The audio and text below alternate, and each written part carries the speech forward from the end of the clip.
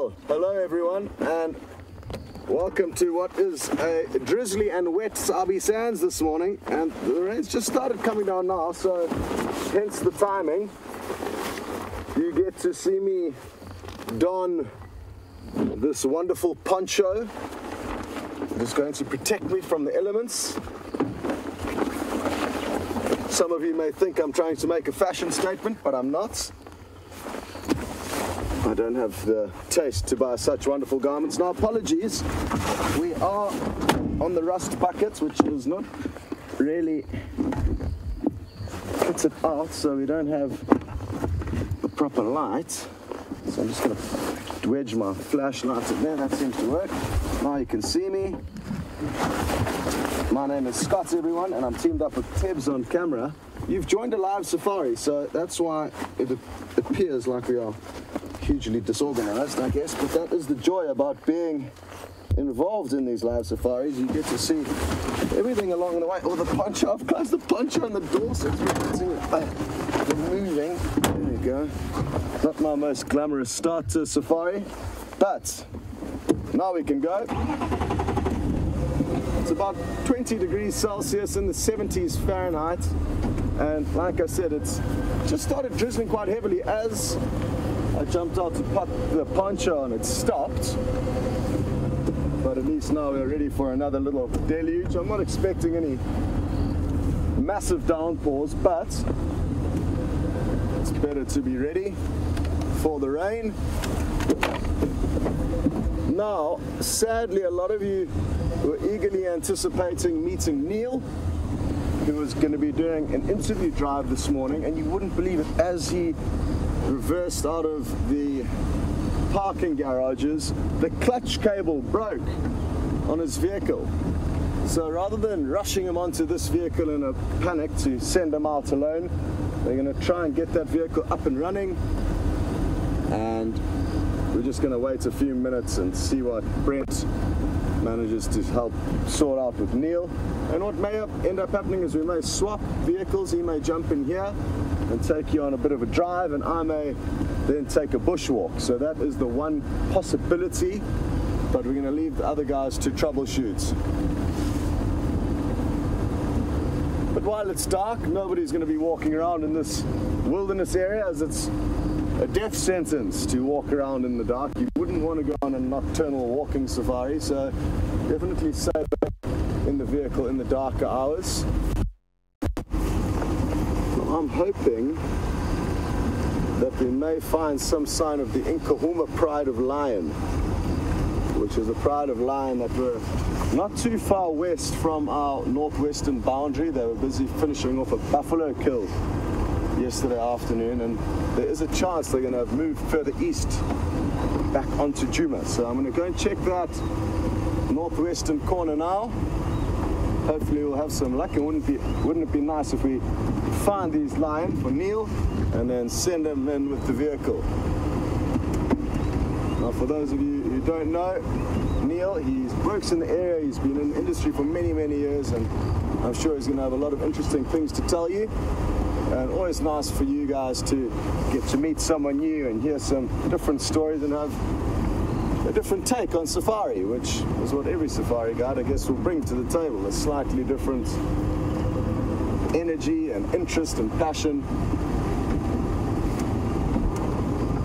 If any of you are watching for the first time, you can send through questions using the hashtag SafariLive on Twitter, and or sending an email through to questions@wildearth.tv. So that's the way you communicate with us, and we do love to hear from you. When you are chatting with us, please let us know where you're from. Also, if you can somehow let us know your gender, that also can be quite useful. Sometimes I've answered many questions from some of you, and I don't even know whether you're a male or a female.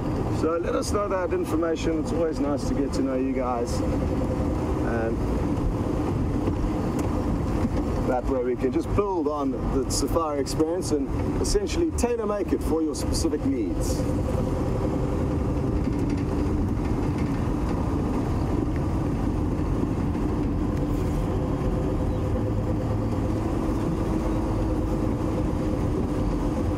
Hello to Liz in Wisconsin, and It's not always this dark. I mean, it's this overcast morning that's causing it to be slightly darker than normal. But every single morning that we go forward, we're going closer to our winter, and therefore the sun is rising that much later.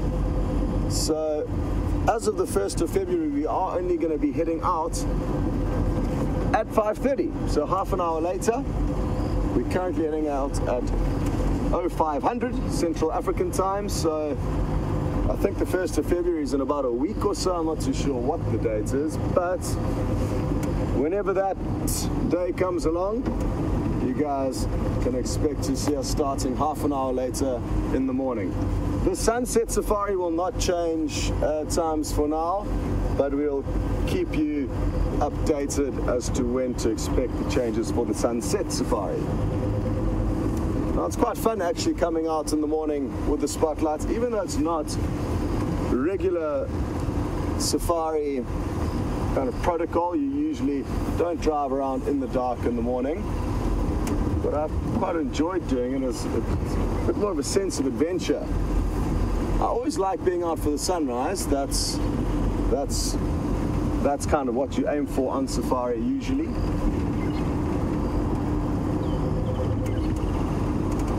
Good. Come on, animals.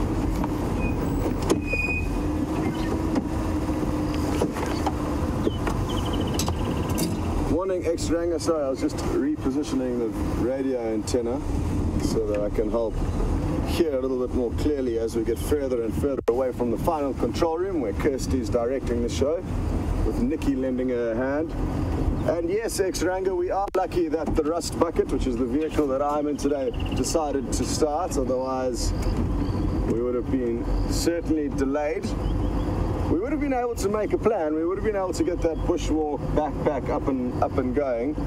But then our problem would have been the fact that it is as dark as it is now, and I would not want to be walking around right now. As I said earlier,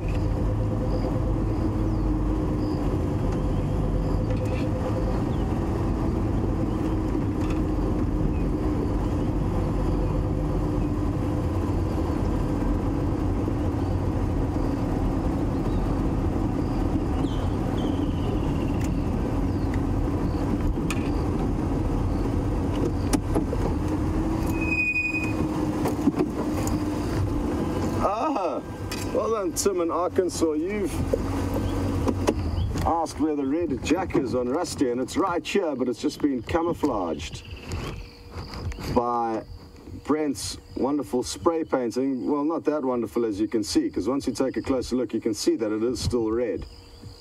So Brent did some fairly sloppy paintwork there, I think, but it concealed it enough to fool you, Tim, and at a glance, it is less intrusive than it was before and blends in a little bit better with the bull bar of the vehicle. Now, it's just going to be a moment where I'm probably not going to have... Oh, actually, let me just try and put this antenna up. I haven't been in this vehicle for quite some time, so I don't know its intricacies. But interestingly, all the vehicles are slightly different. This one doesn't appear to be working too well at the moment, so I've been lucky to not have to deal with it. I'm just going to see if putting this antenna up doesn't help my comms with the final control, because if not, we're going to have to turn around and head towards the area where I will not be able to check for lines. So let's see if that helps, and that way we'll be able to continue with our plan. We'll take off this ridiculous poncho now, because it inhibits one's movements greatly. There we go. Well, at least the rain stopped. That's a blessing in disguise. Well, not a blessing in disguise. It's a blessing for us, not a blessing for the environment, because we are in a drought. It is exceptionally dry at the moment. And let's hope now that this antenna is up, I can hear what's going on. Yeah, that's working much better. Very good.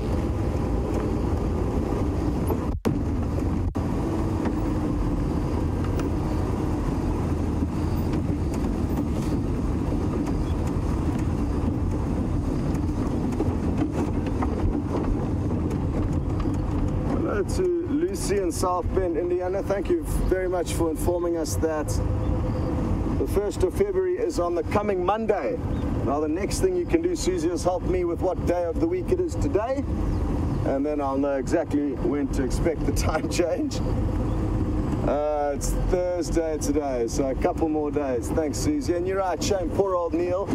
He was obviously so excited to head out, which he still will be.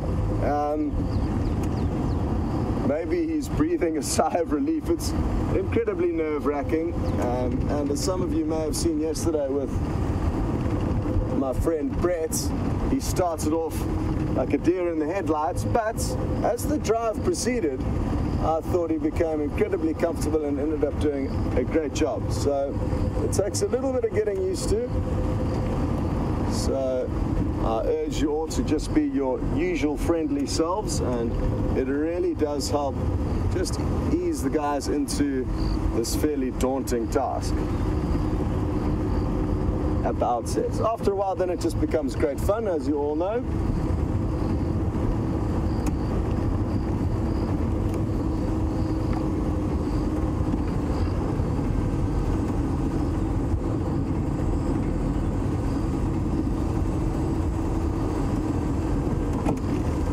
To Chesh Hill, and you're interested to know which animal is most feared when walking in the dark, and it's one that will vary depending on which guide you're asking. And even during the daytime, you'll ask various guides which animal are you most worried about encountering on foot, and some people will say elephant, some will say buffalo, others will say lion, some will say hippo. For me, it's the predators in general that I'd be more cautious of at night. During the day, your chances of a predator seeing you as a food source or taking a chance is very, very slim. Whereas at night, that will change greatly because they feel more comfortable with the cover of darkness. There's no two ways about that. So your chances are increased greatly at night with predators, and probably remain the same with all of the herbivores. And those are my major concerns walking around here during the daytime. It's not bumping into the lions and the leopards that concerns me. It's the hippo and the elephants and the buffalo that are my main concerns. In this reserve, we only really see white rhinoceros, which are fairly relaxed animals. They can be deadly. They can charge. They are massive, and they've got a very sharp nose with a horn sticking out the end of it. Well, that is the sharp nose, I guess. But not nearly as cantankerous and short-tempered as black rhinoceros, which we do not see regularly here in the Sabi Sands. So, because of the fact that we are in a predominantly white rhino area, that means, excuse me, the rhino don't seem to cause too much trouble for us when walking. Excuse me, got the sneezes there. Maybe, hopefully, there's a cat nearby. I've developed over the years an allergy to cats, and it's quite frustrating because I love cats, but I just simply can't cuddle them and snuggle with them, which in this area is not a problem because we don't snuggle and cuddle with the cats of the Sabi Sands. The herd of impala up ahead, so I'm just going to dim the lights so that we don't put our very, very bright lights into their eyes, thus blinding them.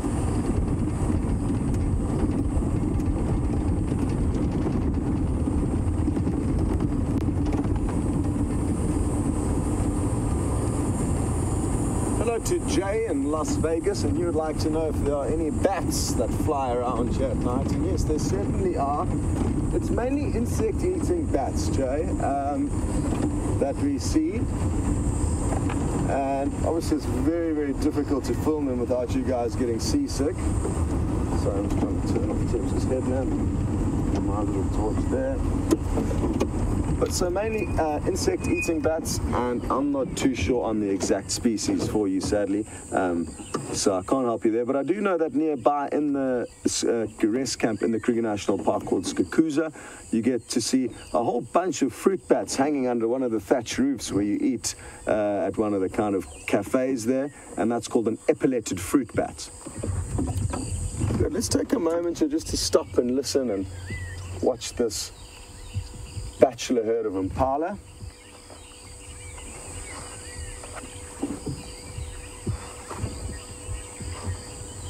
And not easy business for Tibbs to control the camera. He's got a black refuse bag wrapped around it as a rain cover. It's actually worth probably taking a look at. So what I've done is I've turned my phone around onto selfie mode, and as Teb zooms in, you'll see him hidden behind his weapon of mass destruction, his camera, and there's the little black refuse bag. There I am, as you can see. So that's also what the noise may be on the microphone that you may hear. But he's doing his best, and obviously it's important that we keep the equipment as dry as possible so that we can continue taking you guys on safari on a daily basis. Certainly no tracks of these lions coming back, or at least not that I've seen. There is a chance that I may have missed them.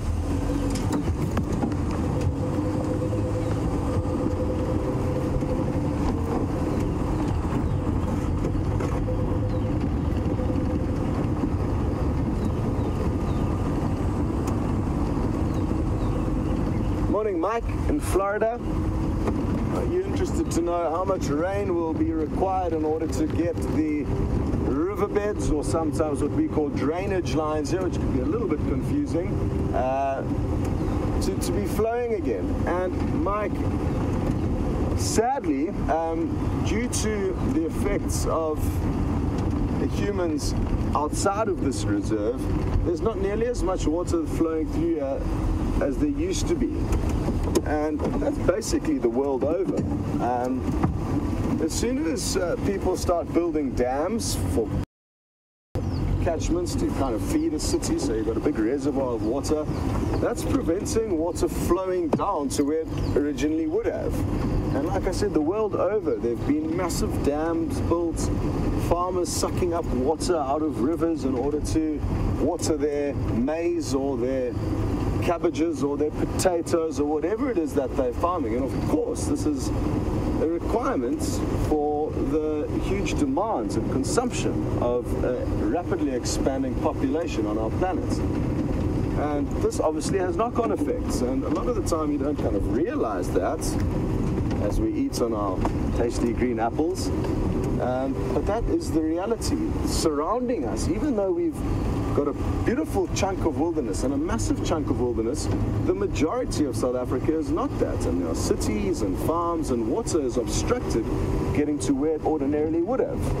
So the riverbeds will never flow as they once did. And the only time that they will flow is after rains for possibly a day or two, maybe three, depending on the individual riverbed and where the rain fell, and then it'll subside.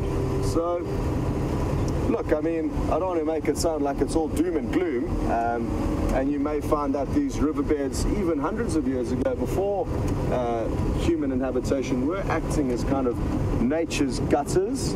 So just like we've got gutters on our roofs to help channel water off in a certain direction, some of the riverbeds that are predominantly dry in this area would have mainly been dry, for a lot of the year. But I can assure you that they would have flowed for far longer periods of time than they do today. And that is because of the knock-on effects of areas outside of the reserve impacting them. The Sabi River and the Sand River both are the two rivers that both flow through the Sabi Sands, both flow through human inhabitation before they reach us. So those are the things you need to remember. And I guess you could Google Earth an image of a map of the Sabi Sands, and therefore be able to look at what surrounds us, and there is a lot of human inhabitation around us, right up to the fence of the Sabi Sands. In the southern Sabi Sands where I've worked before, you've got maize crops growing literally up to the fence of the Sabi Sands. Imagine the torture that must be for the elephants, just looking through at these tasty treats. Also, the cows walking along the fence line must be torture for the lions. But those are the realities of this area and of a lot of parts of Africa.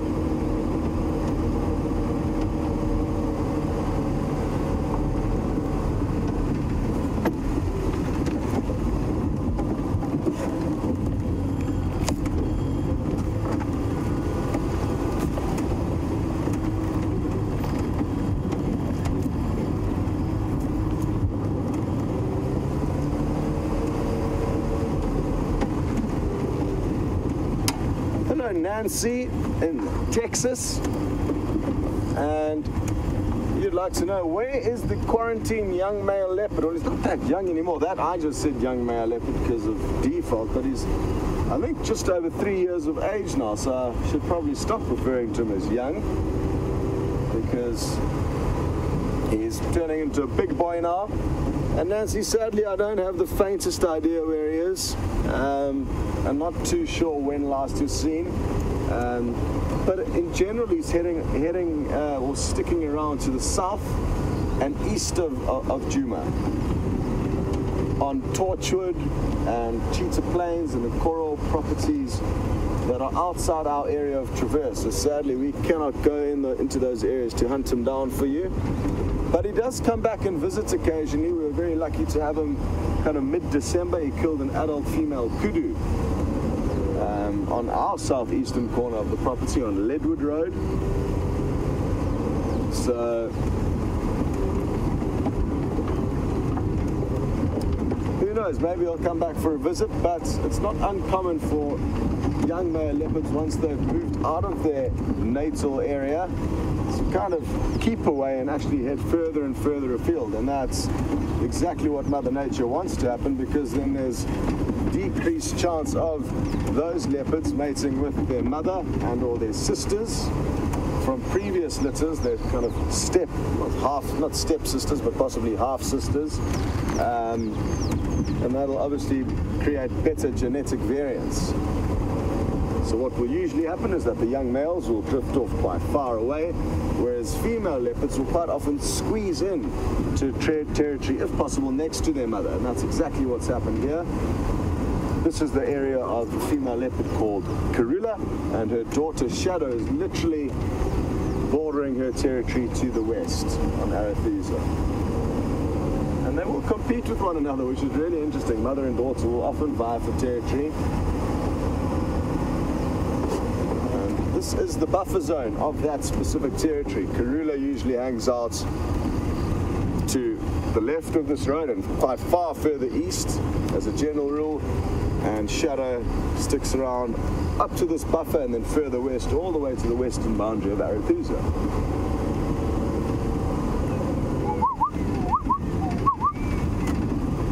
There's some zebra ahead of us, that's why I just gave off the zebra yodel to greet them.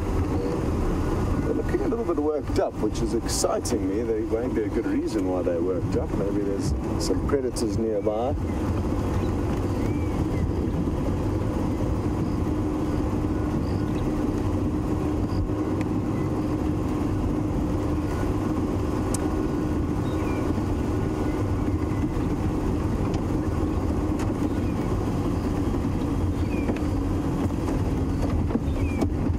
Good morning to Justin in New York, and very happy to hear that you've been loving these live safaris since you first joined us during Big Cat Week at the end of November, beginning of December last year. Here, the zebra, like I said, they are feeling a little bit worked up. Justin, you ask a good question, and you are interested to know if you are in the unfortunate situation of being caught out in the African wilderness after dark without a flashlight, without fire. Where's the safest place to be? And you have hit the nail on the head. You've chosen the perfect spot. Here, the zebra popping out again, up in a big tree. That's what I would do, and that's exactly what Harry Wallater, one of the old wardens of the Sabi Sands, grandfather of quite a well-known wildlife filmmaker today called Kim Wallater. Now, Harry Wallater was a tough man, and it was in, I think, the early kind of 1900s that Harry was one of the wardens in the Kruger National Park. And back then, they used to do all of their patrols on horseback. I mean, can you imagine? This place was wild, wild, deep, dark, remote Africa, and these guys were covering huge distances, patrolling on horseback, doing their bit being a warden. And I'm not sure which part of the Sabi Sands he was in when he was being a warden. Anyway, he was attacked by a lion while on horseback, and the horse managed to escape, but he didn't. So the lion obviously took him off the back of the horse. The horse ran home. Now, this was a huge blessing in disguise, and had the horse also been caught by the lion, this would have been a problem, because as soon as Harry Wallater's colleagues and work staff realized that the horse had returned home without the rider, there was a big problem. Now, they had huge distances to cover and try and backtrack this horse until they eventually found Harry Wallater the following day, tied up with a belt, his belt, in a tree, and he had lost a lot of blood by then. The lion had gored him, but you wouldn't believe it. He had managed to kill the lion with a knife, a penknife with a 6-inch blade. And I've seen that knife. The blade is about this long and not very big. It's in a museum in the Kruger National Park, along with the skin of that lion. And you can see the puncture wounds where he repeatedly stabbed this big male lion until it eventually let up. And that way he then could crawl himself, kind of pull himself up a tree, one last ditch of trying to save his life, and then he knew he was going to pass out, so he undid his belt, bolted himself up into the tree so that he couldn't fall out, and that's where they found him, passed out, unconscious, but they managed to revive him, and he survived to tell the tale. So that's what he did overnight. He climbed up into a tree, and even with wounds, even with blood in the air, may well have found that a few hyena came sniffing up to the base of the tree but were incapable of climbing it. The chance of being plucked out of a tree by a leopard at night is very slim, but possible. That's your only kind of major risk by going up a tree, but it's, for me, definitely the safest place that you could be, if you don't have a fire or if you don't have light.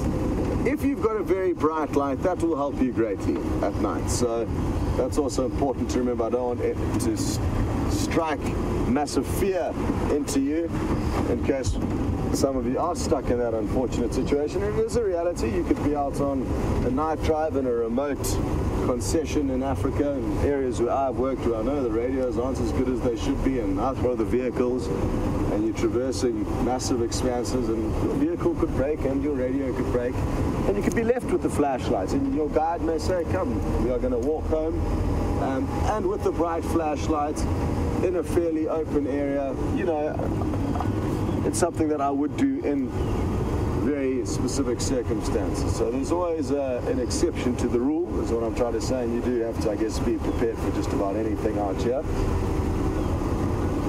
These are the boys that I don't want to encounter. You guys and your short tempers are a problem.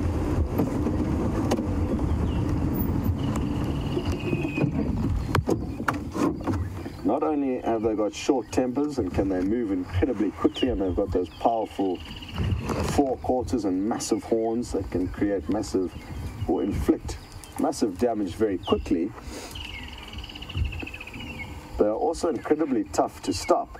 And even if you are carrying a massive caliber rifle while you are on a walking safari, unless your bullet is perfectly placed into the brain, they will keep coming without even breaking stride.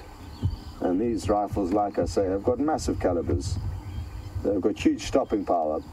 But these animals, along with others, like the elephants, are very tricky to bring down. And you hear horror stories of guides in various areas firing 5 or 6 or 7 rounds into an animal. And even then, it doesn't stop them.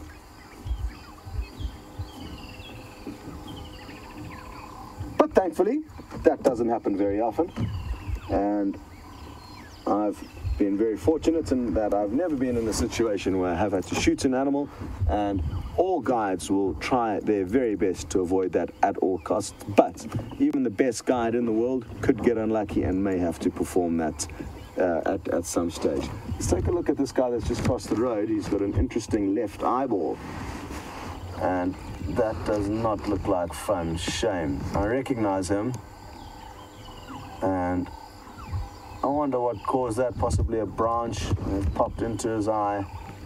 Who knows, but he's clearly not comfortable with that.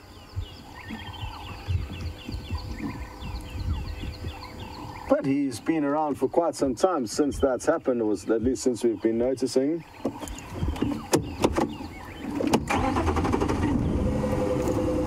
Good. Well, we're going to leave you boys to chew the cud.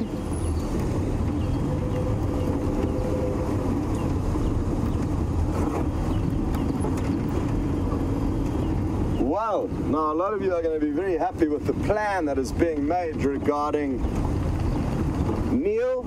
He's going to be doing his interview drive in the next short while, so just be patient. And the reason why things are getting exciting is that Stefan is going to be taking a bushwalk. And it's been quite a while since I think he's led one.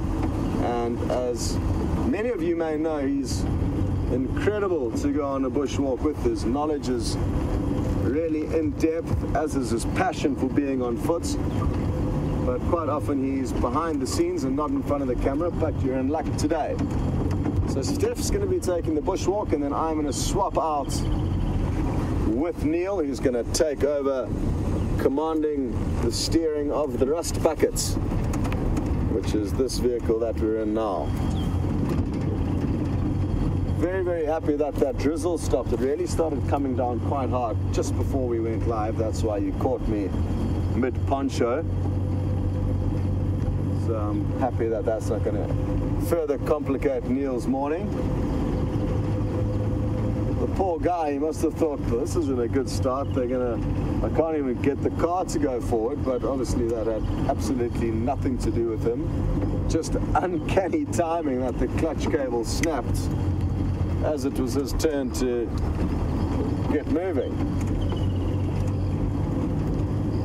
I think at least he's got, I guess, the bad luck out the way.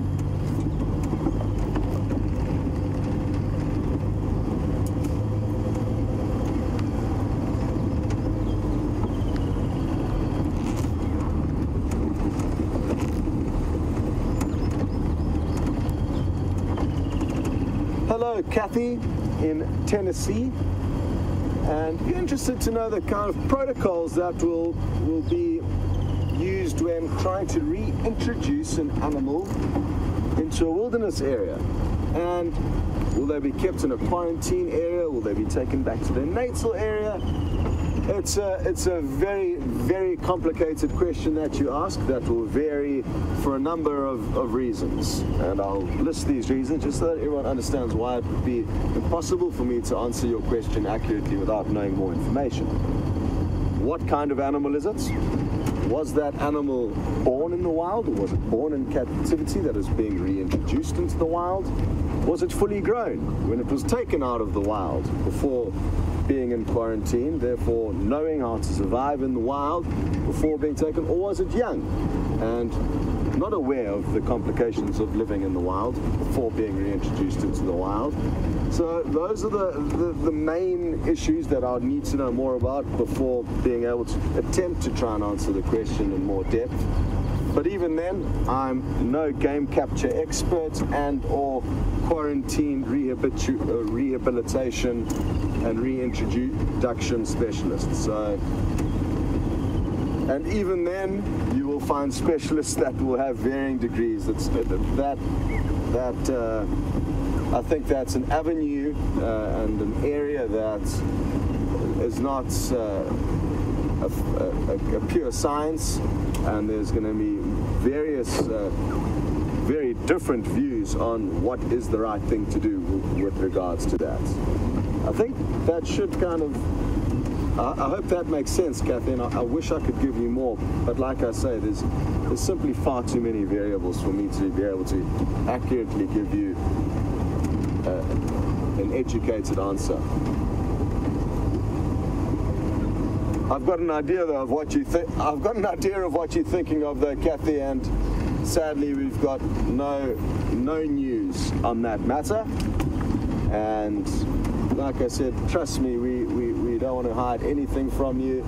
And as soon as we hear anything about a possible animal that may be coming back, we will be sure to let you know. We are all in the same boat here.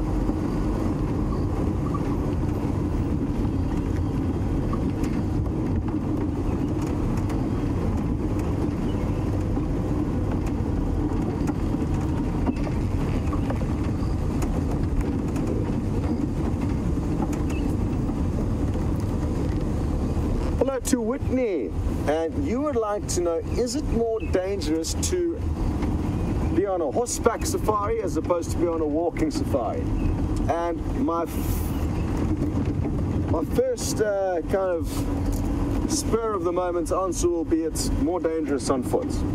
But then once we unpack things a little bit more, again it'll depend on a few scenarios. Are you a good horse rider or not? If you do not know how to ride a horse, you will be safer on your own 2 feet. But if you are a horse rider, it will be, I think, definitely safer on a horse. Again, provided that horse is relatively well trained and used to being in a wild area, being exposed to wild animals. And I have worked in areas where they do offer horseback safaris, where the horses, you train them to know what a lion is, and you walk the horses up to lion, just as you would approach lion on foot on a walking safari.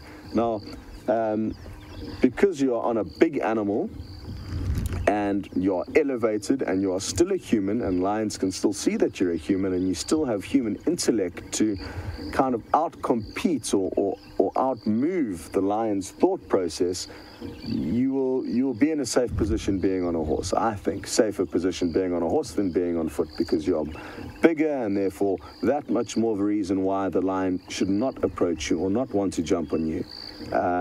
So you're essentially standing up on a pedestal, which is the horse. Again, though, if that horse doesn't listen to your commands, which in turn will put you in a situation where the lion is you are no longer mentally out-competing the lion, you run away from the lion. What do cats do? They chase things. A little ball of fur, a human riding a horse's back. The chase mechanism is triggered only when something runs away.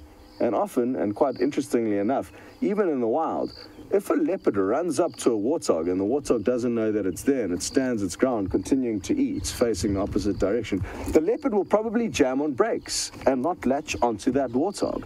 And there are actually clips of that happening with young leopard that stalk up to a young leopard stalking up to a warthog. It takes 3 steps and pounces, lands right behind the warthog, who continues to eat. And the leopard just kind of sits there not knowing what to do. The warthog turns around, sees it, and then runs off. And then the leopard's kind of, So that gives you an idea of how things vary on the situations. But I think it's definitely safer to be on a horse if you know how to ride it and if the horses are fairly well trained. So something definitely worth looking into if you do like riding horses, because it's great fun, and you get to gallop alongside wildebeest and the giraffe, and you can approach animals like elephant quite close. Something that I would love to do, and I am going to have to do fairly soon. Nikki, my girlfriend, who's sitting in the final control, is a horse riding fanatic, and obviously she loves the bush as well. So to combine the two is something that I need to make happen soon. And I think the place where I'm going to do that is Kenya. I've got some great friends up there with horse riding outfits that I'm really looking forward to making the most of. Now, while I've been yabbering away, the sun has just broken through the clouds, and look at this beautiful scene. And I've just heard Nikki shouting for joy in final control. So now you are all witnesses to the fact that I have to take her on this horseback safari. There's no way I can get out of it now. Far too many people are involved. Isn't this a magical scene?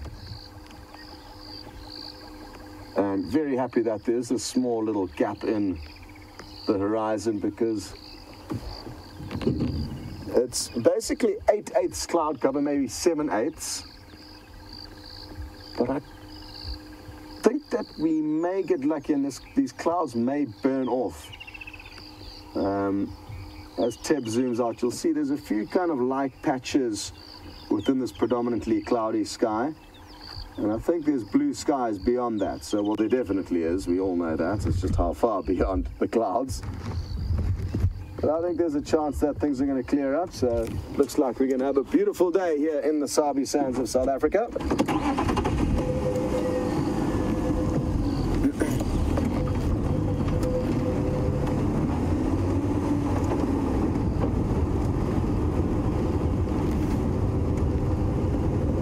So the leopards have been evading us the last few days. Good morning, mobile station.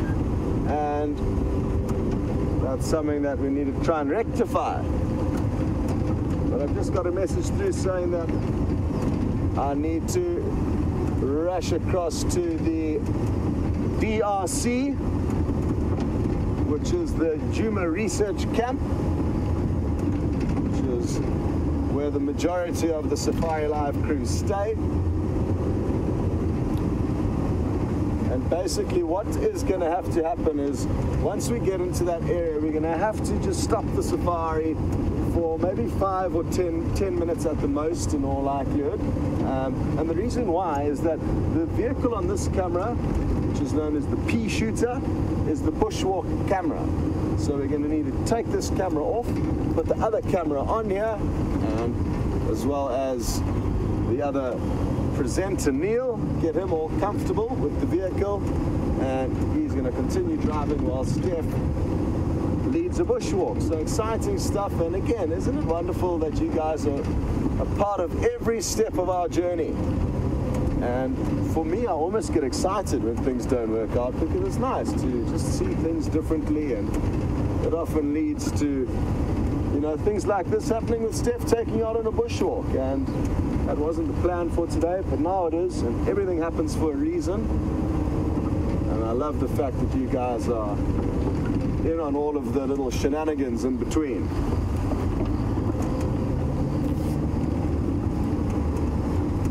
I'll be back at the DRC in about 5 minutes if we continue at this leisurely speed.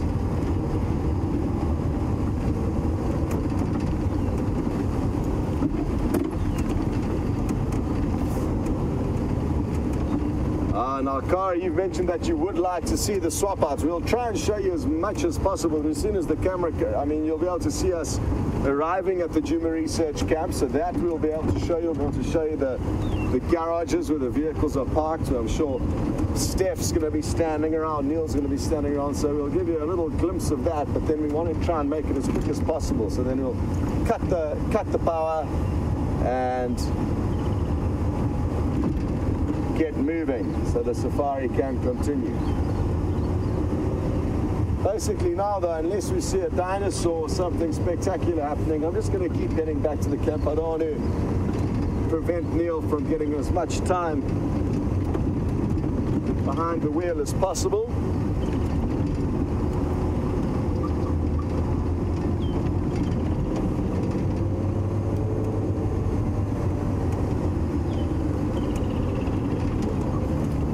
Siberia Zumi, you would like to know if we've got any geckos that run in and around the camp, and yes we do, and I've got a wonderful photograph of one that I'll be sure to upload onto my Instagram account straight after drive, which will be right now, and that way you'll be able to have a look at it. So there's a few different types of geckos, and I'll let you know a little bit more about the different types and the ones that we see.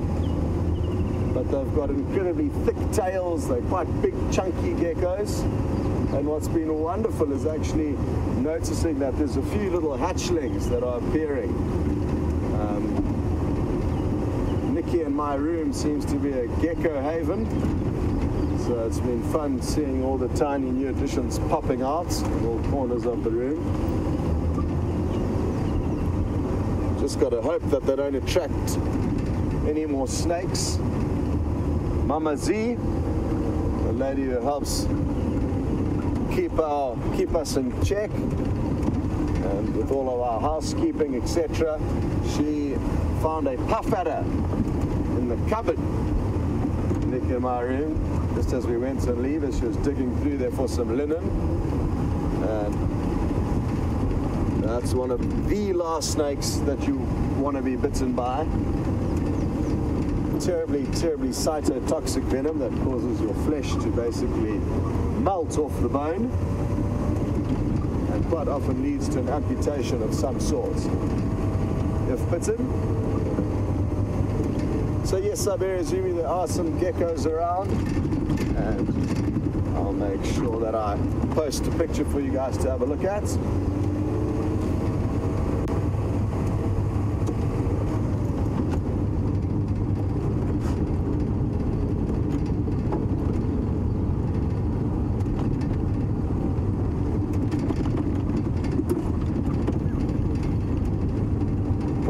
Hope that Jigger, the other vehicle, who I think it's just the clutch cable that's gone, maybe the whole clutch has exploded, that will be a problem. Then you've only got one vehicle.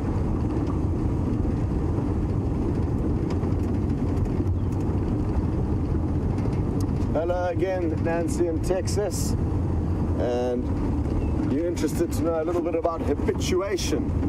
And it's important for everyone to understand that the animals in the Sabi Sands have all been habituated over many, many years. No, hang on, they haven't all been habituated. Many of them have been habituated. But there are certain individuals like the genets and the aardvark and the porcupine that even though they've lived here for many, many years and been born here and raised here, because people haven't specifically focused on them as a species, we haven't got them habituated. Therefore, if you see them at night with the spotlights or whenever you may see them, they're not going to be nearly as relaxed with us as an animal like the leopard, for example. And Nancy's wanting to know which is the most difficult animal to habituate. Well, in terms of general kind of big game that you would view in an area like this, I would say the leopard. And that's why it's important just to distinguish high-profile game, animals that people want to see, as opposed to the other random little animals like genet and aardvark that people want to see, but there's less pressure to see them. So for your big game, the leopard is by far the hardest to habituate to, and that is what makes the Sabi Sands the wonderful reserve that it is, because we've got such incredible leopard viewing. And that's coupled with the fact that A, they are habituated, therefore they don't run away from the vehicles or hide from the vehicles or completely avoid being seen by the vehicles, which is how most leopards will react unless huge amounts of time has been spent winning them over. And I'm talking many, many years. This has been operating as a wildlife photographic destination for close to 60 years. Many, many years ago, huge time was spent habituating the animals. And I don't know exactly what happened because I wasn't sure, but I wouldn't be hugely surprised if impala were shot and hung up in trees to bait leopard. And by baiting a leopard to that tree, you can park the vehicle over here, far away, and even get out the vehicle and jump into another vehicle, drive off, and leave the vehicle here, so that just the vehicle alone, even without a human in it, will make that leopard relaxed with the vehicle. Then maybe again, far away from that tree where the impala is dangling, luring the leopard in, you sit in the vehicle and slowly talk. And over many, many years and a long time, that's how leopards were habituated. And it's no different to gorillas that were habituated, chimpanzees that were habituated, that are now no longer fed by humans, but were, for a period of their life, baited by humans, won over that trust, and then slowly the humans extracted. Now, obviously, that's contravening a major rule: do not feed the animals. But it is one method of habituating animals that obviously isn't spoken of that much and isn't required in many areas anymore. And that's good, because it's a very, very fine line between right and wrong. And if not done properly, you can result in that animal's life being at risk. Because if you make that animal realize that you as a human are providing it with a meal, when you don't provide it with a meal, it may become angry with you. And you don't want any of the animals becoming angry with you. So that is why you do not feed the animals, and that is why it's a kind of tricky thing. But leopards are the most difficult animals to habituate. That is why you'll get some reserves in Africa where you do have leopards, you just don't see them. Whereas lion and buffalo and elephant, they're a little bit more welcoming to us as humans. All right. Nearly back.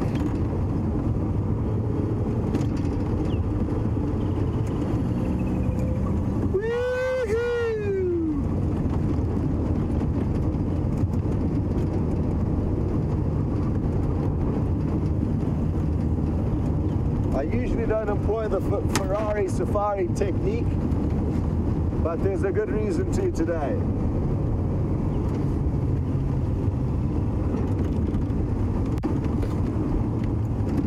One thing that I should have just finished off on habituation is that once you've got adults, even one adult female leopard, once you've got her habituated, just one, over time, by spending time with her, she's going to give birth to cubs. And then those cubs are going to read off and feed off her behavior, which is relaxed to the vehicle, and therefore from a very young age, they are going to become even more relaxed with the vehicle. And so the story continues, and their cubs and future offspring, I mean, there's just a massive ripple effect of more and more leopards being used to the vehicles and used to us as humans. So once the code is initially cracked with an adults or a herd of adults, all of their offspring will continue to act in a similar light, provided we as humans continue to behave the same way. So that's why the great thing is once you have cracked that code, like I say, maybe doing some things that may be a little bit controversial, you can win the animals over, and it's important to habituate them. So this is the moment you've all been waiting for. Look at this crew waiting in expectance for you. Addy soldiers. And just can ask him just to the garage. That's where the vehicles sleep at night, and can you believe it? There's an Inyala feeding right there, in and amongst us. Isn't that awesome? You can't see its head, but that's going to be the kind of missing mystery from this morning's drive, and we're going to call it off. You're going to be gone for 5 or 10 minutes while we switch cameras around, and then you're going to be on a bushwalk with Steph and on Drive with Neil. You're going to have a great time, and I'll see you all next time. Toodle-doo.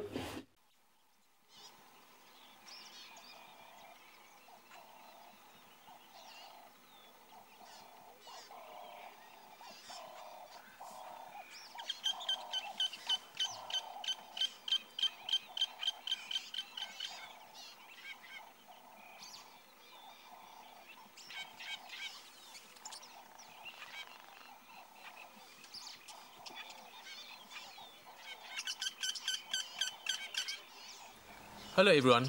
Being out in the bush and being out there live has its technical challenges. We're experiencing some of that now and are working on it as fast as possible to get it sorted and get you back on the vehicle with us.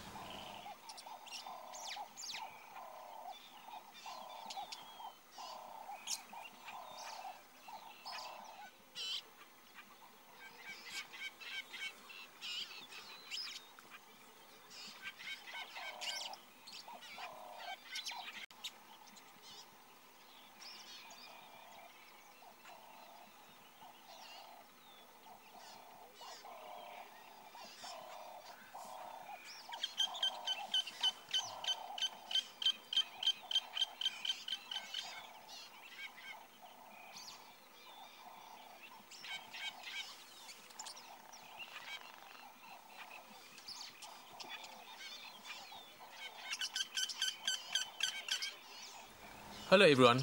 Being out in the bush and being out there live has its technical challenges. We're experiencing some of that now and are working on it as fast as possible to get it sorted and get you back on the vehicle with us.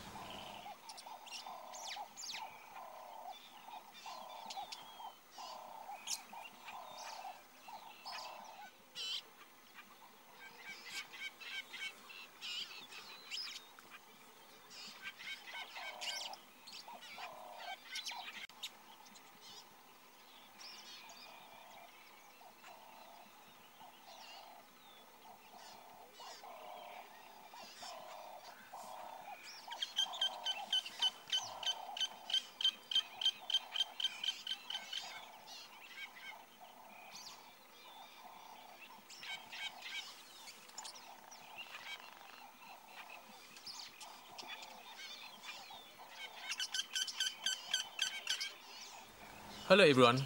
Being out in the bush and being out there live has its technical challenges. We're experiencing some of that now and are working on it as fast as possible to get it sorted and get you back on the vehicle with us.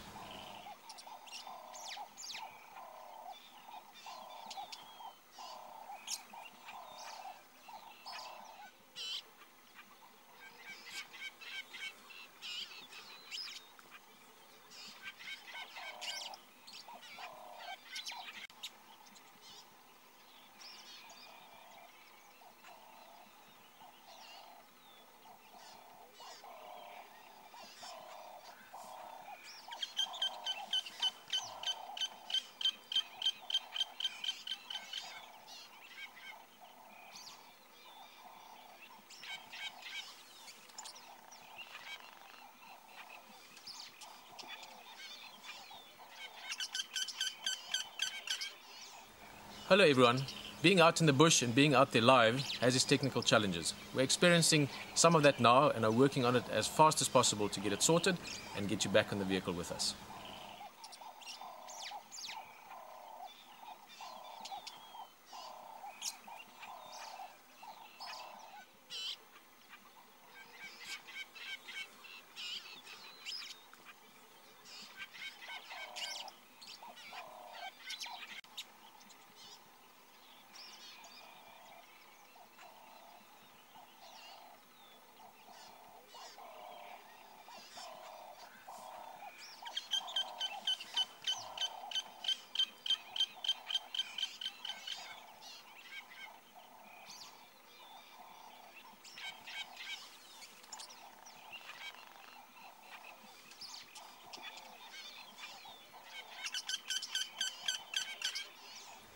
Hello everyone.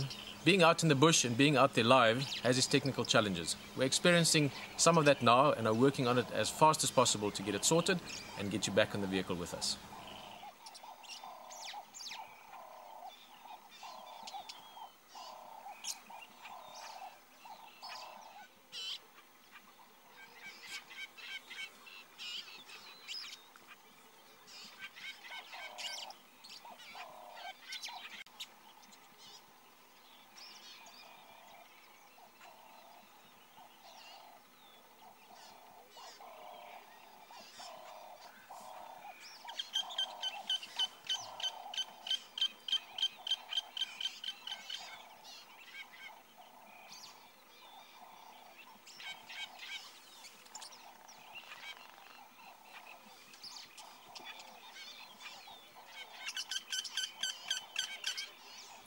Hello everyone. Being out in the bush and being out there live has its technical challenges. We're experiencing some of that now and are working on it as fast as possible to get it sorted and get you back on the vehicle with us.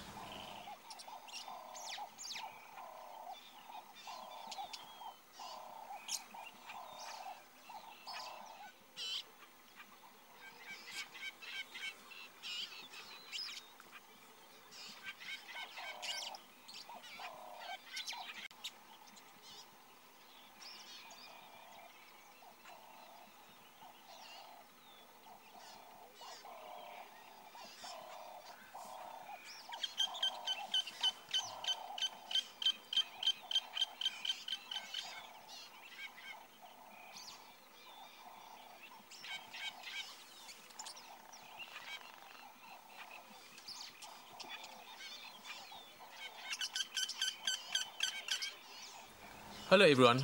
Being out in the bush and being out there live has its technical challenges. We're experiencing some of that now and are working on it as fast as possible to get it sorted and get you back on the vehicle with us.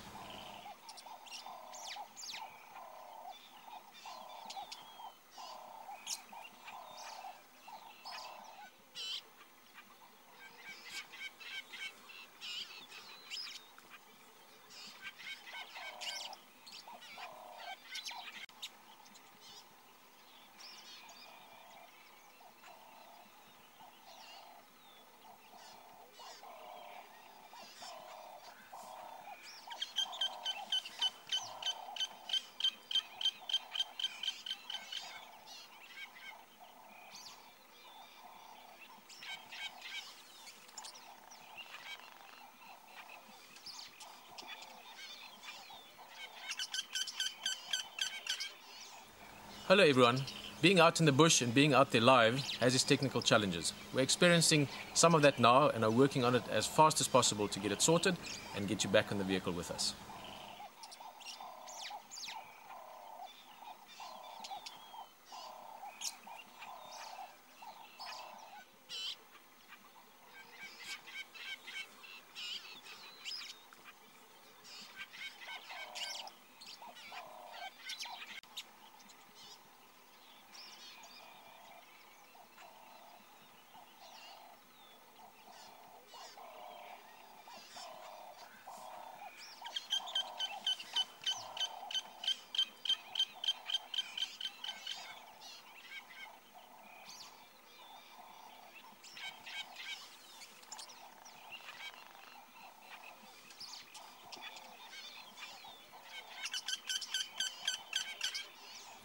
Hello everyone. Being out in the bush and being out there live has its technical challenges. We're experiencing some of that now and are working on it as fast as possible to get it sorted and get you back on the vehicle with us.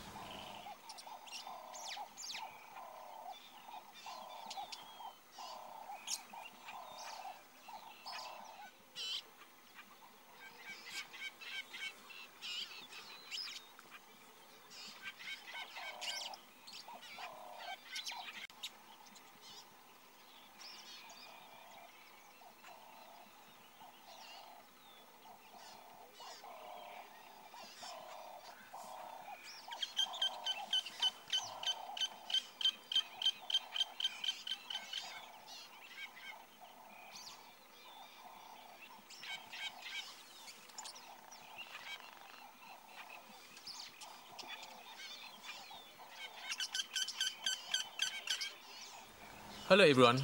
Being out in the bush and being out there live has its technical challenges. We're experiencing some of that now and are working on it as fast as possible to get it sorted and get you back on the vehicle with us.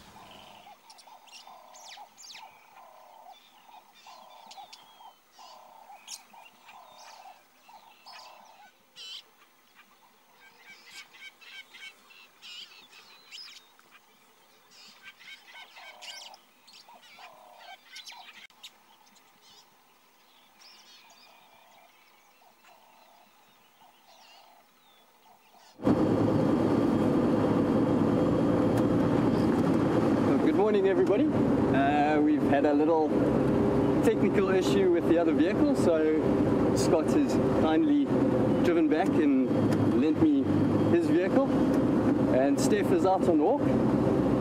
So my name is Neil. I'm here for the morning, trying out for another presenter position with Wild Earth. Looking forward to it. I'm a little bit nervous, but we're going to go out and hopefully just enjoy ourselves and have some fun. It's a really interesting opportunity for myself being here. It's something I've wanted to be doing for a while, and I'm also a very avid watcher of Wild Earth, even working in the bush as I do at the moment. This is an incredible opportunity to work with the team and the very, very knowledgeable people that are here. It's a wonderful opportunity to be here, and I hope I can keep the level of guiding and knowledge up there with the rest of the guys.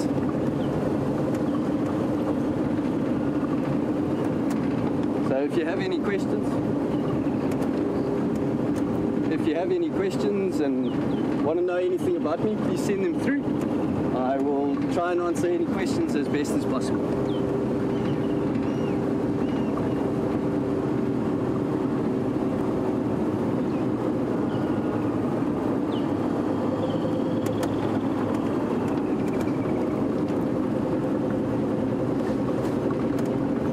Jenny on Twitter has a quick question. She's asking how much training I've done before I've come through for this position.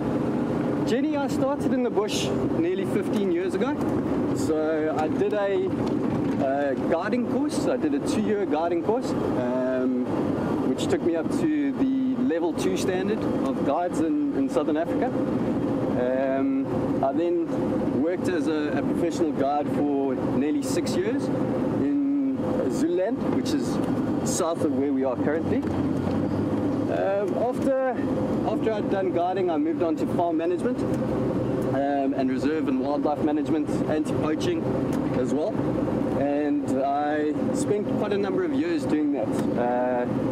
It gave me a really nice opportunity to understand how the entire system works, the entire ecology of areas, which was very, very interesting. But I found that I really missed taking people out into the bush and showing them what was out there, exploring what was out there with people. So I got involved with volunteers more than guests, volunteers coming through from all over the globe. Literally, I've had volunteers from everywhere. And that really gave me an opportunity to both work in management and research and to still have people out in the bush with me for extended periods of time.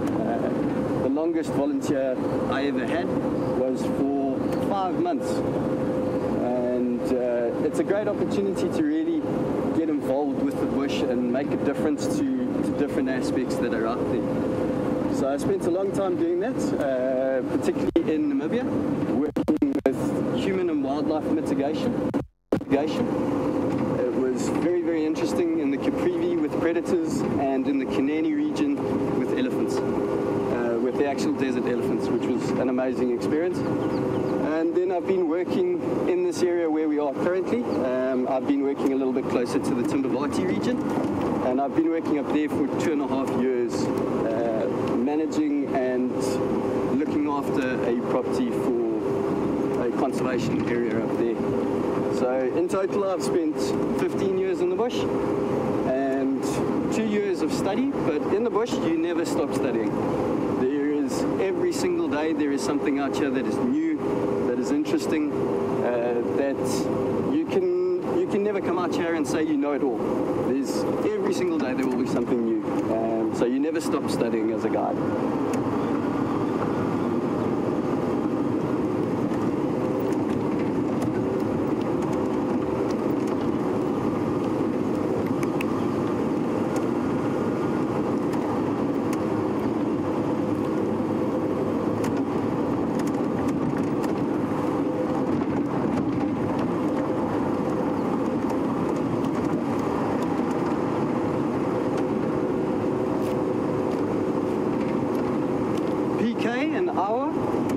Lovely question. Has asked if there's such a thing as the ugly five. There is indeed an ugly five. They are deemed to be the non-prettiest animals in the bush. I don't quite believe that personally. I think every animal out here is an amazing, unique animal. We have a number of different fives in Southern Africa. We have the big five, obviously, that everybody knows. The ugly five. We also have the small five as well.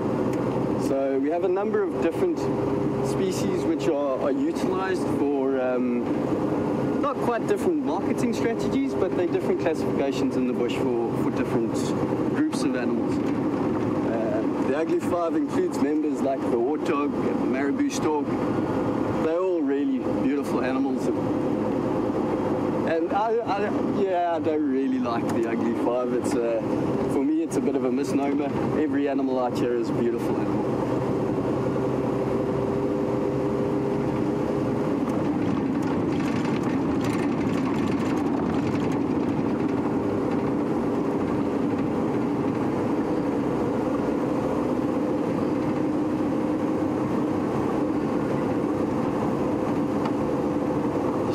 From Los Angeles, lovely question, has asked how I know Brett and Scott and the rest of the team.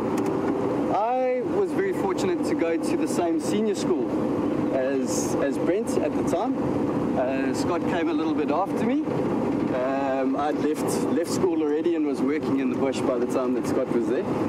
But I've known Brett since school, and it's been a good journey along the way. We've always kept in contact, being spread around Africa at different times, but we've always kept contact with each other. And when Brent joined Wild Earth, he told me about it, and I've always been interested in it since Brent told me about it. And Scott, I know more from watching him on Wild Earth. learning quite a bit from him. His knowledge is phenomenal, so it's been really interesting for me, even as a guide, to watch the guys out in the bush and present. It offers a very different perspective from different areas. Each area in Southern Africa has different and unique, even areas that are only 20, 30 kilometers apart. You've got different habitats, different species that occur, different birds that dominate areas. And I've had a lot of fun watching the team, in particular Scott. His knowledge is phenomenal.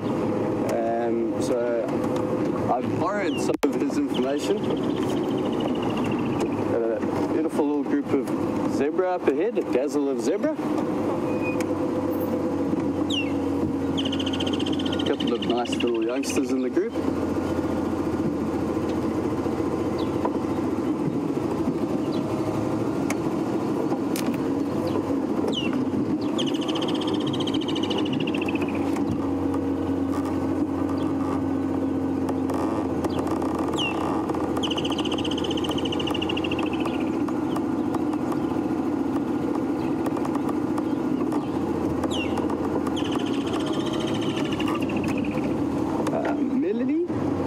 To know why so many zebra, I'm just going to see if I can find a good position to have a look at them again. Would like to know why so many zebra have a black circle marking on the inside of their leg. I think we're going to get a gap just here.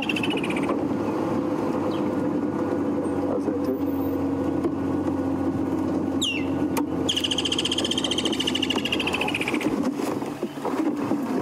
So the zebra themselves have very, very unique markings. You can see each individual animal has a slightly different pattern to each other. These zebra, the plain zebra or the Burchell zebra, have a very distinctive shadow stripe. You can see that slightly lighter brown stripe in between the black stripes. Now, each individual will be slightly striped differently, so you can use them for identifying features. Obviously, you will find some that are quite similar. But the little black spot you can see just on the inside of the leg there is actually just on the inside of the knee. And that's often used for different reasons. It actually smells quite strong. It's similar to a scent marking spot, but it's also where their legs rub together, especially when they're sitting. So you get this little mark on the inside of the leg, and that's just from that. It's like a small pad that just keeps the skin from becoming raw and opening a wound on there. So zebra are really, really fun species. In Southern Africa at the moment, we have 3 different species. We have one extinct species, the quagga. That was unfortunately extinct quite a long time ago. There have been a number of projects to try and rebreed quagga from Burchell zebra in particular. And they're a lovely species. Zebra can be very deceiving at the same time. They always look very healthy. They have a very, very impressive gut system, which produces a huge amount of gas and flatulence.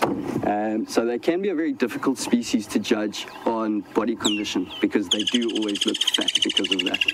So not a great indicator for how well they're doing in the bush at different times of the year, especially during winter. You need to look at other species for that.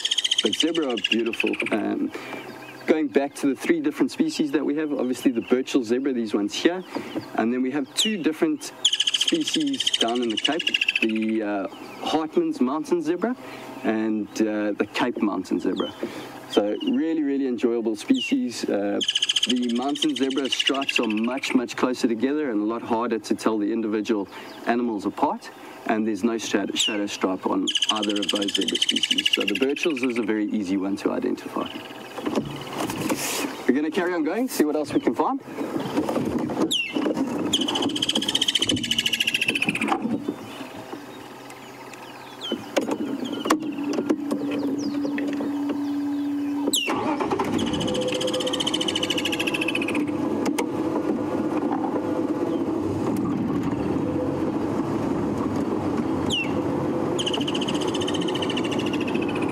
Janice in Baltimore, lovely question. Janice is asking what my favorite animals are. Hers in particular is the elephant. Janice, I have to admit to being an elephant lover. I have spent a huge amount of time with elephants, especially in Namibia. I got very fortunate to work very closely with the desert elephants, very specifically adapted desert elephants up there. So elephants are one of the top on my list. As far as favorite animals go, or a favorite animal, I don't have a particular favorite.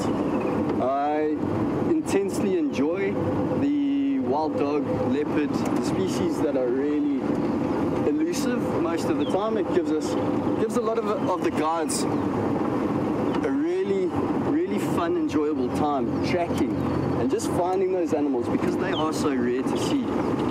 I do particularly enjoy a couple of smaller species. The pangolin in particular is one of my favorite animals. So no particular favorite animal, I just enjoy the bush in general and really enjoy leopard, wild dogs and pangolin. Those are my favorite species in the bush. As far as antelope go, my favorite is the Inyala. He's and she are both beautiful animals. I've spent a lot of time with them, especially in Zululand, which is a great area to see them. So, as far as antelope go, Inyala are my favorite.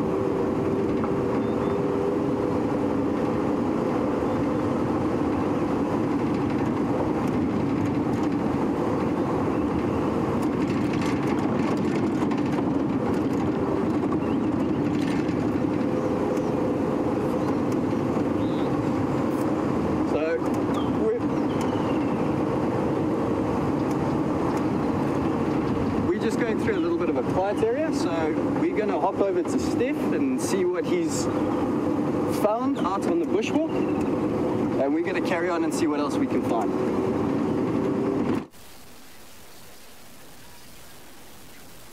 Well, it's a bit of a belated start to the morning, and I just want to say hello basically from myself, Steph Winterboer, and we have VM on camera on the bushwalk on the sunrise safari. We've decided that we were going to come. Oh, got some flies buzzing around my head. We've decided this morning that we were going to come and walk basically in a southerly direction. There's a game path here that neither myself nor VM have actually walked at all. And so far it's been quite surprising. Unsurprising of where it is. I was actually expecting it to be a little bit closer to the drainage line. There in the distance you'll see that there's quite a deep depression. Now, for those of you who know the property well, this drainage line is where we get our water from. It's where Philemon's Dip is located. And I'm seeing that there's a very healthy sea plant system here. Basically what that means is all the rain that falls around this area, it'll come out of the ground here where we are. We don't have springs in this part of the world. We've got sea plants, but this is where our groundwater comes out and runs then into these drainage lines. And a very good place to find good quality grass, and with good quality grass you get good quality grazers, and we're hoping to find some lions this morning. Myself and VM have come out wanting to walk into a lion, and that's what we're doing. So we're basically walking through a supermarket here. That's what we're doing, and hoping that we find someone. So we're going to carry on walking here. We're going to weave our way through the trees here. I want to see if I can find something interesting to show you, and we'll take it from there basically.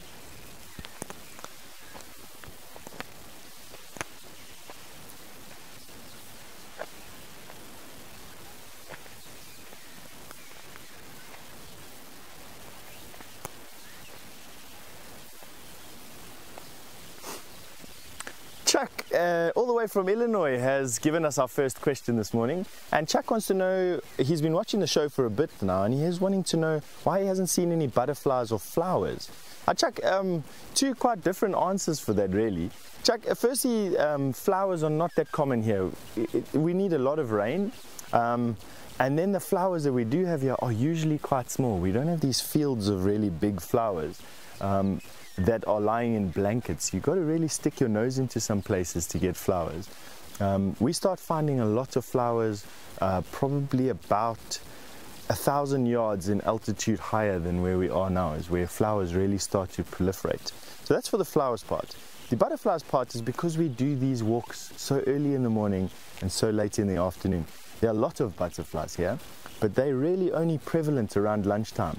The day heats up, the butterflies open up their wings, they get their metabolic heat from the environment, they start to warm up, and then from there they go and forage for their nectar that they love. So you find a lot of butterflies here between, say, 11 o'clock and about 3 o'clock, and then from there they start to wane off again, and that's obviously when we're going out on safari. So there are some around. We'll see if we can find some, usually hanging around the flowers that we're looking for as well, and we'll try and show you some. We're quickly going to weave our way through here. VM has a fairly large aerial on his back. Very mobile, actually, to be quite honest with you. But nevertheless, he is still subject to bending over. Now, where we're walking now, I'm expecting to find not a lot of insects. The ground here is actually almost sodden with water when these sea plants are active. This is the first year in 17 of the years I've been in the bush here where the sea plants at this time of the year are not flowing. In a normal year, not even in a high rainfall year, we could have expected, where I'm walking at the moment, for us to be walking in water. Should be a lot of water flowing over the ground over here. Not too much of a story. I mean, let me give you an example. This here would be a pool of water. It's now dry. This should be a pool of water. It is now dry. And this is a wallow. This is how pans are formed. So what happened was an elephant came here. He dug out a little bit of a root. An animal then came, an animal like a warthog or a buffalo or rhinoceros came through here and lay inside this and started to pack it out. It would fill in with water, and because water is flowing from under the ground here, it would have stayed full, which of course would have been an attraction to animals on a hot summer's day. And from there, they would then have started to plaster it off. As their clay and mud on their bodies washes off, they almost start to plaster the sides of these pans, and then the pan gets a bit bigger and a bit bigger and a bit bigger, and that's how you get natural pans forming inside here. So this is sort of like the genesis point for a pan. Not this year, but definitely at some point. Now, I want to have a look at this. We started to find these snails just the other day on walk.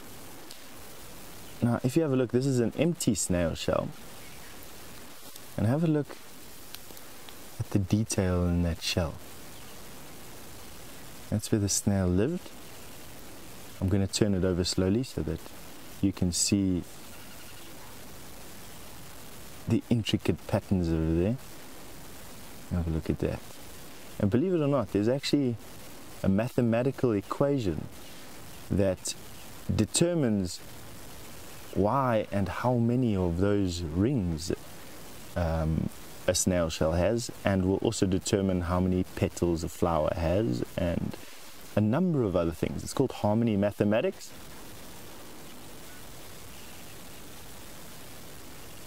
Quite interesting, eh? I was expecting this actually to be a different kind of snail shell. This is not the one that I was wanting, or not the one that I was hoping to see, and I'm going to try and see if we can find them for you. It's the first time I've seen the particular snail we're on search for while we're looking for these lions, and I'm looking to see if I can repeat the performance. It's an unknown snail to me, and I'm trying to see if we can repeat the habitat where we found them on the walk the other day with Jamie. They were on stumps.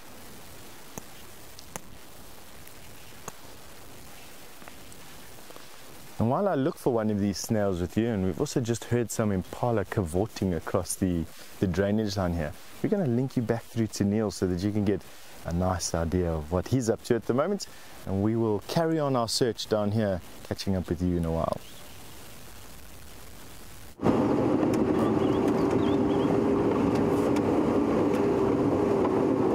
Everybody, I believe Steph's been showing you some shells of snails that we have out here. I haven't managed to find any beasties yet for everybody to have a look at. So just driving around slowly looking for any fresh tracks that might be out here.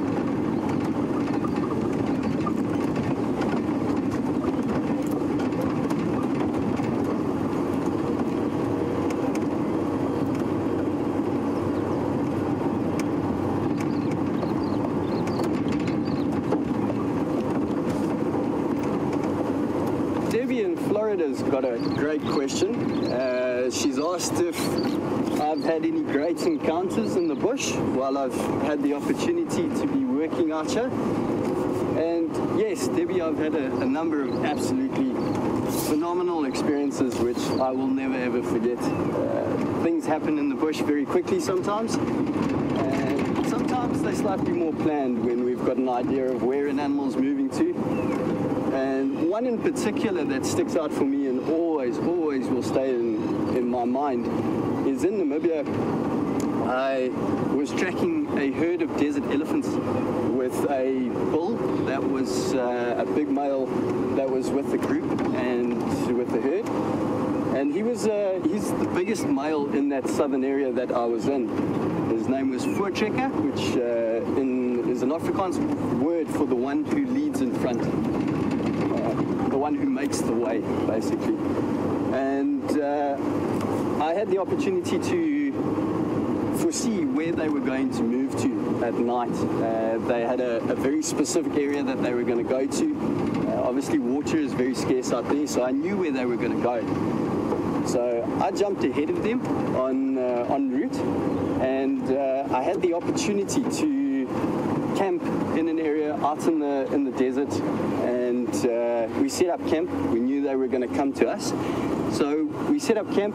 Everybody fell asleep, still no sign of the elephants, and at about 1 o'clock in the morning, Voortrekker woke me up, and he was only standing less than 5 meters away from the end of my sleeping bag. I wasn't sleeping in a tent that night. We used to sleep right out under the stars in the desert. And Voortrekker was standing 5 meters away from me. I was flat prone on the ground, and he was staring down at me, really giving me an inquisitive look, and he couldn't quite figure out what I was. I presume I must have looked like a worm or something like that to him lying on the ground. So he stood there looking at me for a good couple of minutes, and very slowly he took another step forward, and he stretched out his trunk, and he actually started smelling my sleeping bag, and took another step forward, and eventually his front feet were on either side of my sleeping bag, between my legs, with his trunk literally right over the top of my face. And that was an amazing experience. He smelt me, he took his time, he realized I wasn't any threat to him, and he stood right above me looking down at me, and then just slowly, elephants have a lovely manner in which when they're standing and they want to get moving again, they turn their head to one side and then they move the opposite way.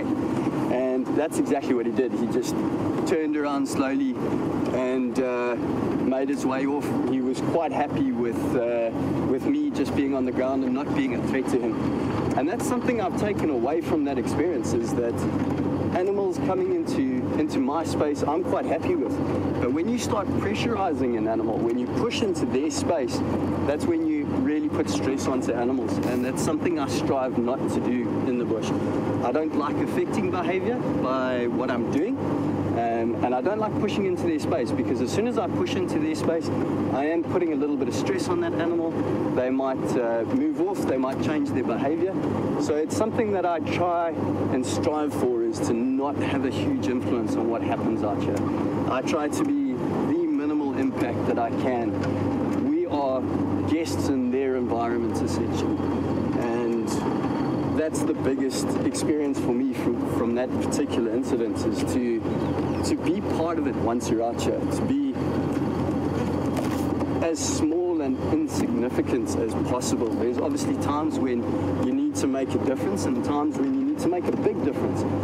But the bush in general for me is somewhere where I try and make as small an impact as possible and affect as little as possible.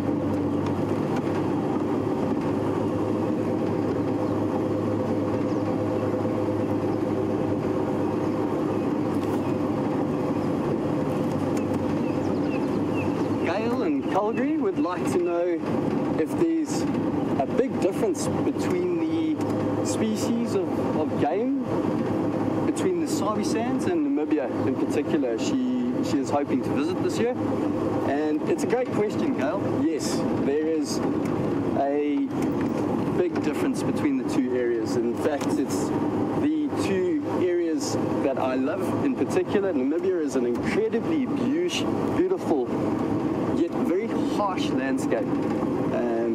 A lot of it is semi-desert or very open areas. So you get different species up there like brown hyena, desert-adapted elephants, and very unique species that we don't get down in the Sabi sands. Your species like springbuck. So yes, you will see a big difference between the species. There are some common species between the areas.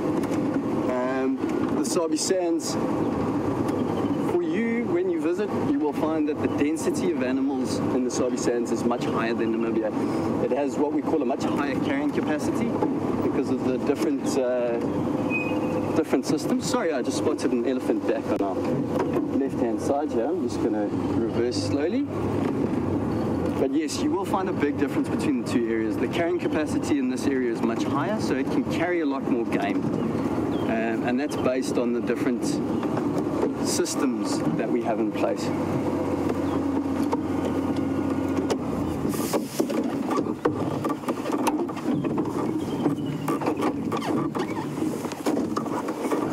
So a nice young medium-aged bull that we have feeding on the side of that termitaria there. You will quite often see elephants doing this. I've seen it a number of times in this area and in Kruger National Park as well. The reason why these bulls and sometimes the cows and youngsters will feed near termitaria is the actual termites themselves really do a lot of good for the ground. And a lot of the time, your species of grasses and trees around the termitaria are really flourishing. There's a lot of green growth that comes through there. They're very sweet grasses. So you will often see ellies doing this, feeding around termitaria, spending quite a bit of time around them as well. Obviously nice little vantage spots. You can gain a little bit more height.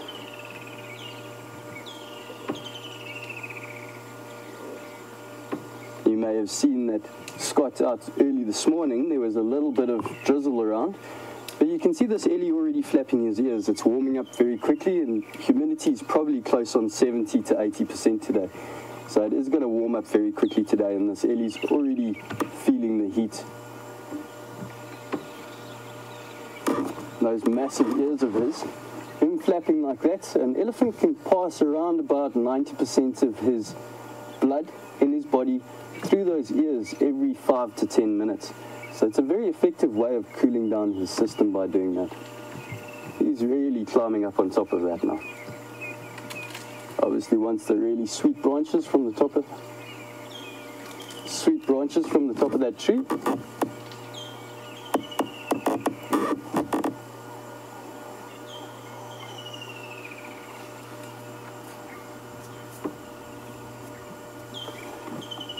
Wilson, lovely question, has asked how often desert elephants need to drink. From my own personal experience, I've seen the ellies in that area go for a good 3 days without drinking. They have an amazing ability to know where the available water is at different times of the year.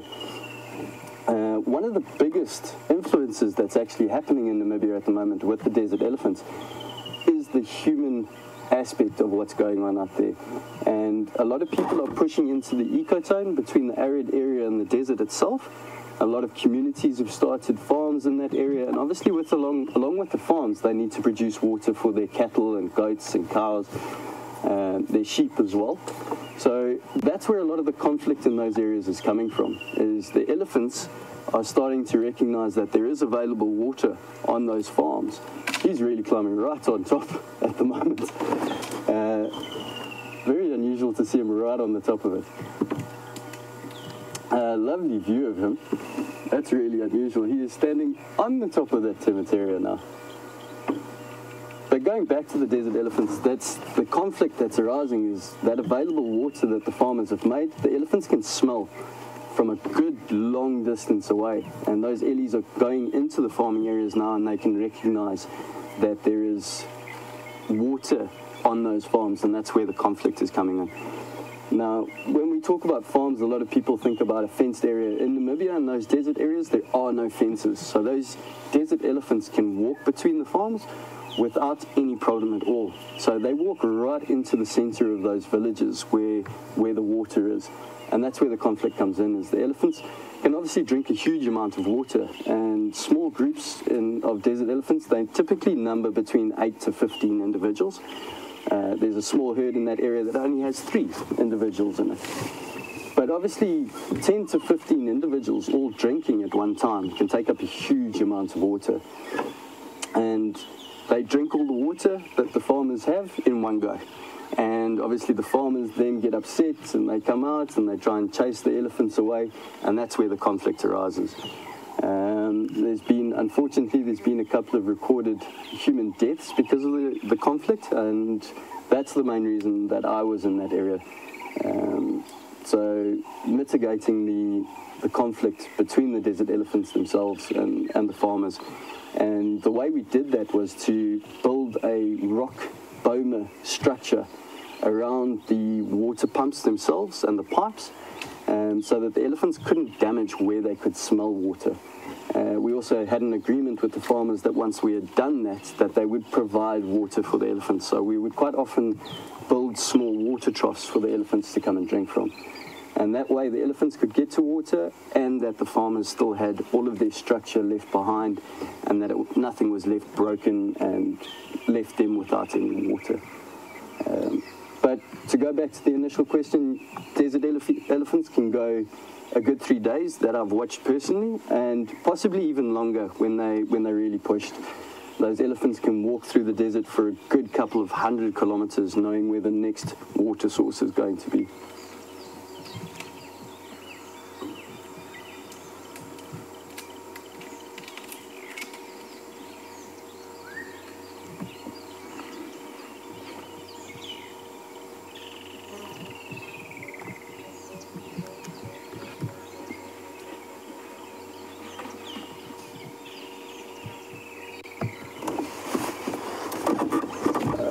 Rain, who's 15 years old, has asked a great question. She's seen a video where a elephant has thrown a buffalo into the air and killed him. And this is something that quite often happens, and a lot of research has been put into that. And what's happening a lot of the time is young elephants are being pushed out of family herds and into different areas. Little boy is on his move now. And what's particularly happening is these young bulls have no big bull to actually teach them how to behave and what to do, where to go, and really discipline them when they become too cheeky. I'm just going to move forward slightly so you've got a better view of him.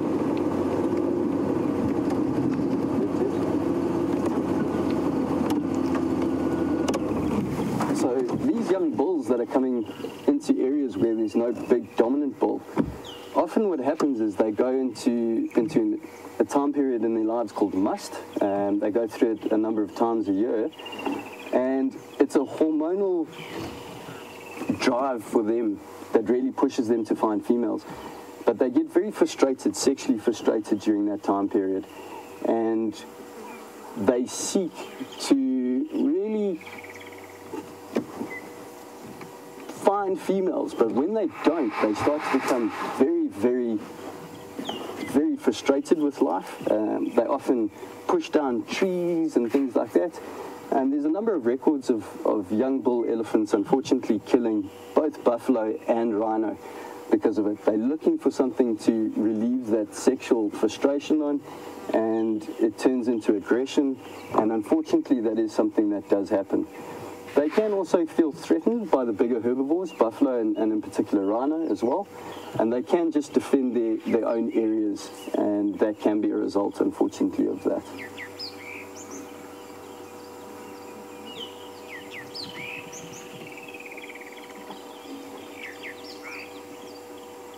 This little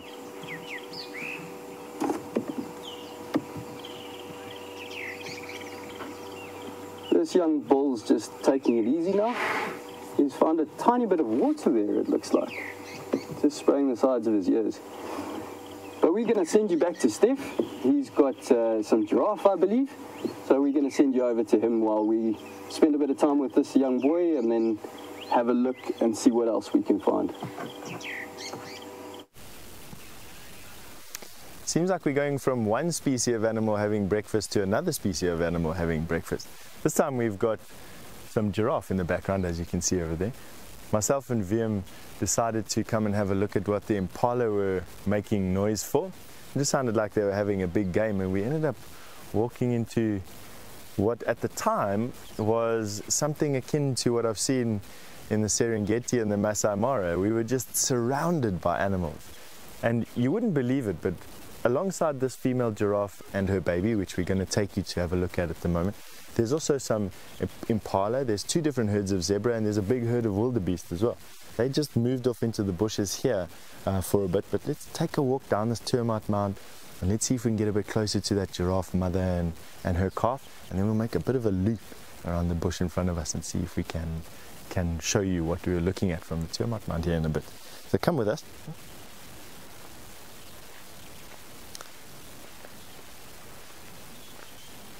What we're going to try and do is we're going to try and use as much cover as we can to keep between us and this giraffe.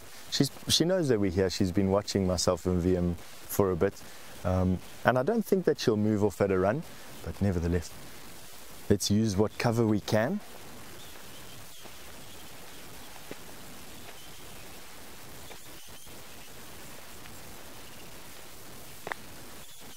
Giraffe are super vigilant. So, and being a mom, she's also going to be even more vigilant as to what's snooping around in the bushes around her. But because she's heard us talking,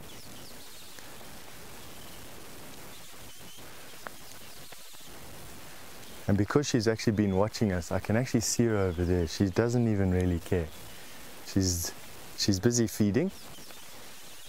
And it's not that these animals are tame. For those of you who are watching the show for the first time, these animals are absolutely not tame. This is as wild as what you can get in South Africa. We're in the 3.5 million odd or 3.9 million odd hectare Greater Kruger National Park. And this animal is as wild as the wild can be. She won't do anything to us. If anything, she'll probably move off. But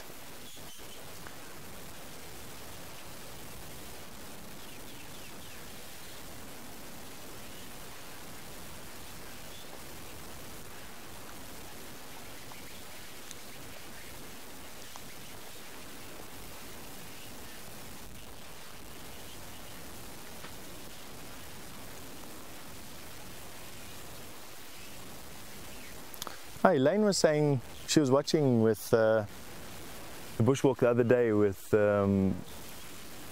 Jamie, and noticed that we saw a bunch of tortoises and bugs and beetles and things straight after the rain. And Elaine, all the way from Michigan, good morning Elaine, you're wanting to know, has the bush dried out? Doesn't seem that we're seeing too much of that stuff. Elaine, the bush has dried out a little bit, but not enough for those types of animals to actually go away. Already this morning, myself and VM found a tortoise. We found a bunch of bugs covered in flies as per usual, and we have these animals that we're with at the moment. So it has dried out a bit. There's no standing water at the moment, but not enough for those animals to go back into whatever slumber they were in, or whatever stasis they were in. So here we go. I'm not going to face... there's just too much. but they're just going to move off a little bit. They're not too bad. We've actually got 3 giraffe here, 2 females and a baby, with the older female, this blonde female that we have. Yeah, she's in absolutely beautiful condition. Now you get giraffe that are born blonde.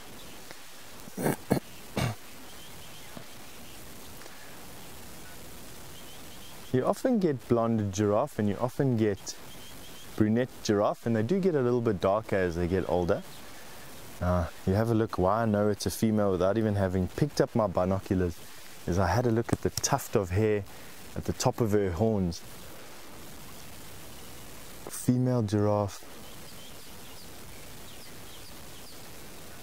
have horns that are a little bit underdeveloped compared to males. They're a little bit more petite, and the hair covering goes all the way to the top, almost like a paintbrush. Males have this big bald patch at the top of their horns, and that's how I know she's a she. She's a beautiful lady. And I love these. As striking as what dark giraffe are, I'm definitely drawn to the more brunette giraffe. I know it might be sounding a bit weird for those of you who don't know my sense of humor that well, but I like the lighter colored giraffe. They, for some reason, stick out more in the bush for me and are more striking. Now that little baby is going to come out now. They almost double in size in their first year, and it's the first year that is the most dangerous for young giraffe. Probably move into the open there now. We can just shift over just a little bit to the right hand side to get a view of him or her. Lion, hyena and leopard are all predators of giraffe at this particular age, and it's very rare to actually see young giraffe. You see a lot of baby giraffe, but it's quite rare to see a young giraffe at this age. And because they get big so quick, you literally are looking at a baby giraffe one day, and the next time you see that giraffe, it's already standing, 9, 12 feet tall. It looks like a slightly older calf. It's not that giraffe you're looking at there eating the bushes is not the mother. I don't think of this youngster. She might be actually. So difficult. We're standing a little bit further away. I'll retract that statement. I think it probably is the mother of this calf. Busy nibbling on the top end of an acacia.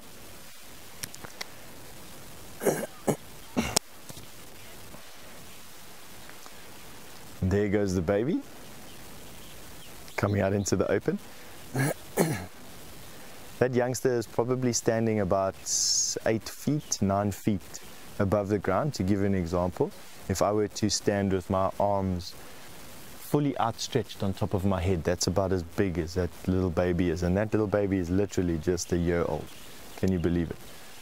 All still legs and neck.